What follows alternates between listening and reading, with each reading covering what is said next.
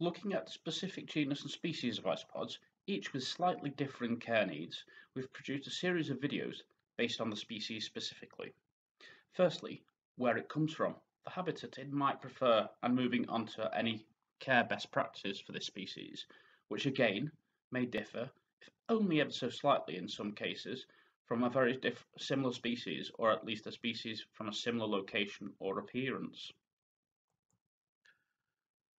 The Porcellio magnificus are usually classed as one of the largest terrestrial isopods available for many keepers currently, with the Porcellio hoffmannseggi being of a very similar size and length, of which they can both top out at around 4 centimeters, making them a very impressive species to keep. Also, still noticeable within the larger bioactive setups, especially where reptiles may also be a feature. The Porcellio magnificus coloration is usually a striking orange with sometimes a white fringe. The origins of the Porcellio magnificus come from Spain within the Mediterranean. We draw from this both soil composition in the area, being moderately dry, heading to the point of being arid, and warm in temperature. So this would lead to our substrate, including any suitable decor, humidity and temperature of the setup, being a mirror as best we can from the original environment, despite many isopods being quite versatile. Based on the original location, the temperature should be kept between 20 to 24 degrees centigrade. As locations is drier and arid, there should be a mirror of this within the setup.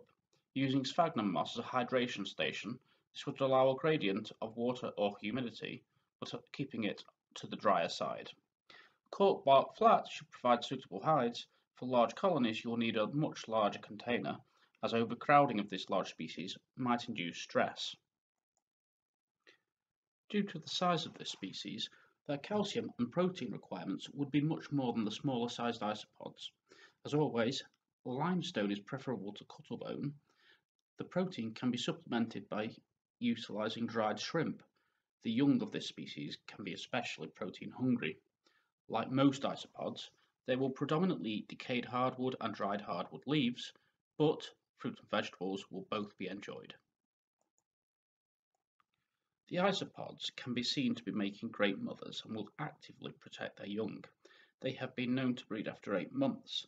Breeding can be quick, with average-sized broods. This species shows sexual dimorphism, with the tails in the males being usually much longer than the females in comparison. Males, however, can be quite territorial towards other males and juveniles, so space within your setup is a must.